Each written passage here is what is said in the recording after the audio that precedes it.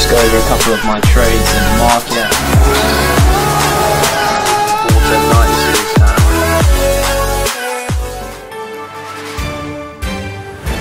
Welcome to the Cryptocurrency Roundup. Some of the top headlines from this week are as follows.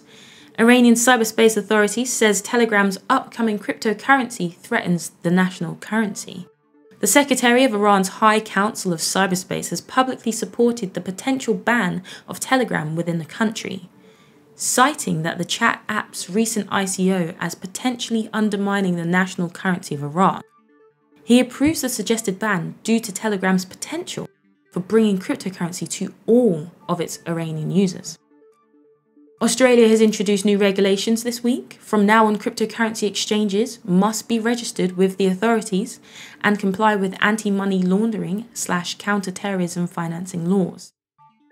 The US Securities and Exchange Commission, also known as the SEC, has charged 2 co-founders of a financial services startup for a fraudulent ICO that raised over $32 million. One of the founders had made arrangements to leave the country but was detained before boarding his flight. On the other side of the globe, the first all-blockchain commodity trade was completed between China and Singapore. Sinshen Energy Technology sent a shipment of gasoline from Quansao, China to Singapore. Blockchain technology has been well received within the logistics and shipping industries. Foxconn is to manufacture a blockchain-based phone called the Finny from Siren Labs. The phone is being designed to aid its owners in securely storing while simplifying how they can access and use their cryptocurrencies, along with other related services. Siren are hoping to reach the mass market before their competitors. And finally, the Bitcoin Foundation's co-founder states, "Crypto isn't in a bubble. Bitcoin is the pin that's going to pop the bubble." Despite the price of Bitcoin continuing to fall, John Mantonis believes the real bubbles are actually surrounding the bond market and the fake equity market, as he puts it. Now over to Yield Coin news. Samuel Leach has recently been featured in more articles. The Finance Monthly, Business Cloud, and the Financial Times Advisor. If you would like to read more, then the links will be in the description below. And that's all from me. See you next week. Hey guys, what's up? I hope you're enjoying your week. So this week's episode is more focused on the effect of ESMA and actually how it's going to affect your trading and what you need to be careful of and what you need to look out for. More importantly as well, we're obviously all going go-karting to go kick some ass and see who the winners are. So yeah, awesome. So ESMA is basically one of the acts that's coming into place that will basically be hitting a lot of spread betting, CFD leverage and things like that.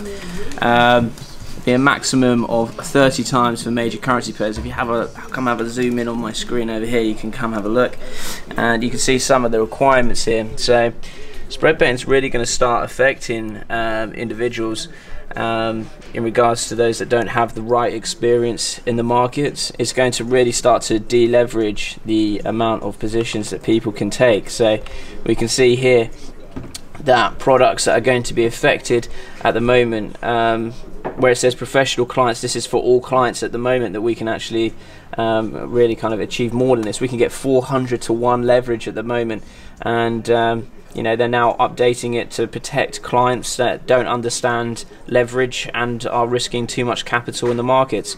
So they're changing it in place to protect clients, but at the same time that also restricts clients' potentials in the market, especially if they're low on capital. So we're going to discuss exactly what it takes to be signed off as a professional client, which will allow you to come back into having these different leverages. So when the act comes in, I believe it's in July when it comes into place, it'll be 30 to 1 for retail clients, which means if you've got small capital, the likelihood of you being able to grow your account quite quickly is relatively low, and that's going to be an issue. However, there may be a chance that you can get around the decision for ESMA and you may be able to be signed off as a professional. Now, good thing about us at Samuel Co Trading, working at a financial firm, is one of the parts of actually getting signed off as a professional client. So some of the requirements are, one of the requirements is you've got over 500,000 euros of liquid assets, excluding your house of residence if you own it. And on top of that, also if you've got over 1 year experience with working within the financial services. So a fair few of us at Sam & Co Trading have obviously come from banking backgrounds, so that signs us off on our financial services. And Sam & Co Trading traders that work here for over a year will also be signed off, hopefully, as a professional trader. One of the other ones that you've got to achieve is to be trading at least 10 times in each of the last 4 quarters. So if you've worked at a professional firm for 1 year and you've also traded at least 10 times in each of the last 4 quarters, then you tick 2 of those boxes. If you've got over 500k's worth of liquid assets as well, then that's also another box ticked. It just means that you've actually got to trade in order to be signed off as a professional client. Now, getting signed off as a professional client is actually optional, whether or not you believe that you should fit into that criteria and actually sign yourself off. So you may meet these criterias and not actually be signed off as a professional. So it's very important that you look into that. ESMA is something that we're going to be discussing quite in depth on our May the 3rd event in London. I hope you guys can attend. Link will be in the description, so make sure that you do come, because it's going to be absolutely awesome. It's a free evening of education in the FX and crypto markets. Big discussion panels going on about the FX market, cryptos, what the trends are, so that'll be pretty exciting. I'm just going to give a quick wrap up of some of my trades that I've placed in the market, and also what Fusion has been doing. So we're going to just go over a couple of my trades in the market and what I've been doing.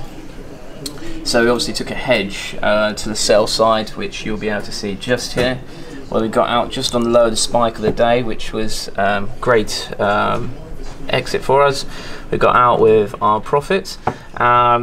It then started to rally. We got back into a buy, and now cable, I believe, like I've been talking about in my previous Twitch live streams and also YouTube series, that I believe that cable will just continually go up now until the interest rate decision, and we have definitely seen that. So all we've been doing is buying simple dips and getting out on spikes. So here's the first buy here, getting us out here, followed by the second buy of the day, getting us out here.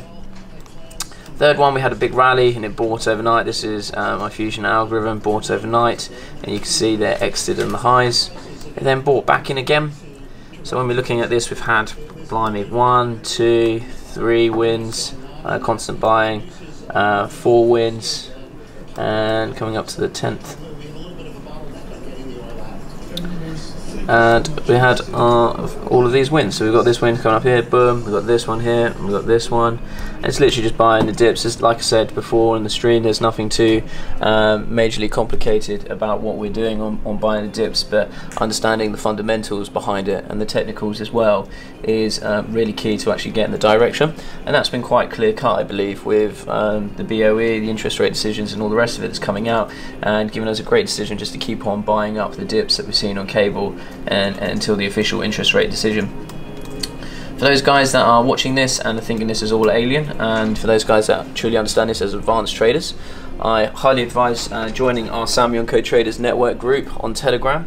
We've got over 1,100 traders, from beginners to advanced experts, trading over 6 and 7 figures in there. So definitely worth joining that group. I'll put a pop up in the link for Sam & Co Traders network. Make sure you join. Love to get stuck in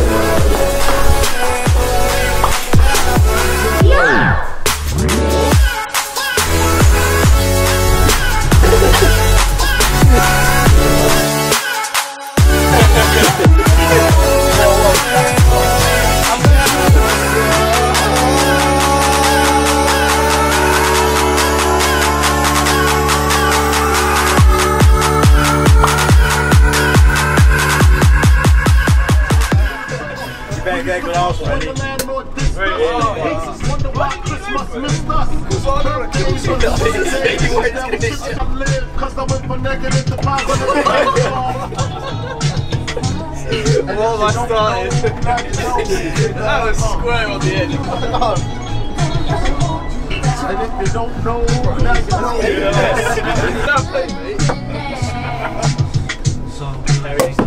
Oh, make sure we just give Michael half a glass, yeah? Patrick and Brandon. It's a bad trick. No, I don't want to watch. This is the last thing. The journey there and the journey back way. You know how I like it when you love it on me. I don't want to die for them to miss me. Yes, I see the things that they wishing on me. Hope I got some brothers that'll live with me. Hey, She say, do you love me? I tell her only partly. I only love my bed and my mom. I'm sorry. It's a lot of Quarter GDP just came out, 0.4%.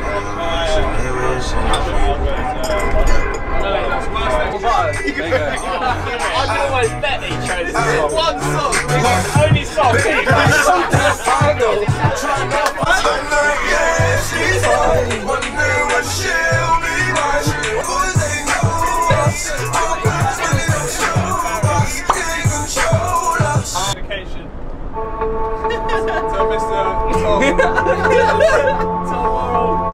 Before intro, check it. Hear what I'm saying? Look, time to sing to in the booth. Roof is grand. The team will have to raise the roof. No breaks and no breaks, and surely no interludes. But now is that a lie? I told a porcupine in my 18 years I see more breaks than a porcupine.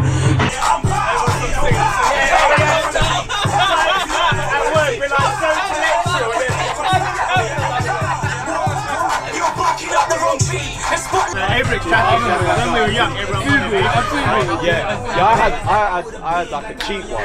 They were like 300 quid, right? So when you were 50, whoever had to go link the bird, did you wear it? We getting paid now, used to be just sometimes, every single day now. Started with a team who didn't stay around, reminiscing football in the playground. Memories so jaded I can't break down, but I'll break it down. I'll guess I'll wait it out. I guess it's crazy how my brethren's getting famous now, but that's not me. I swear I'm so chill, pushing problems to the side like this roadkill. I got this new friend, she says she like my skills.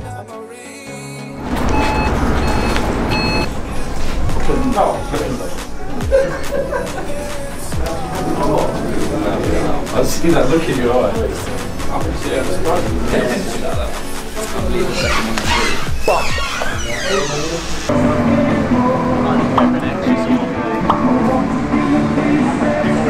oh, what the hell?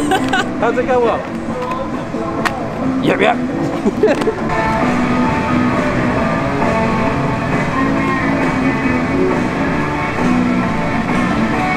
got to clean it if you want to win. Those bits will be blurry, mine won't.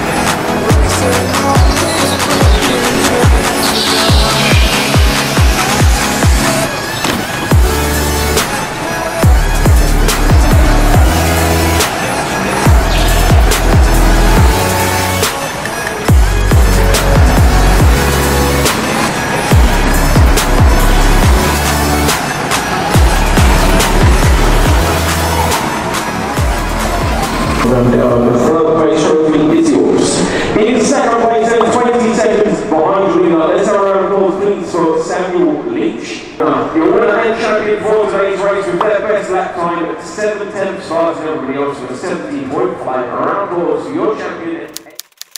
The next episode will be a bit of a mix.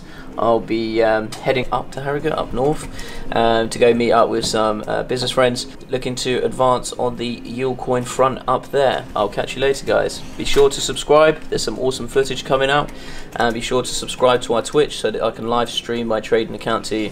Peace out, guys. Your champion, Elliot Quinn. Okay, guys, those trophies are yours to take home. Once you you'll feel away. You'll feel away about me. You'll feel away. You'll feel away about me. You'll feel away. You'll feel away about me. You'll feel away. You'll feel away about me. You'll feel away about me.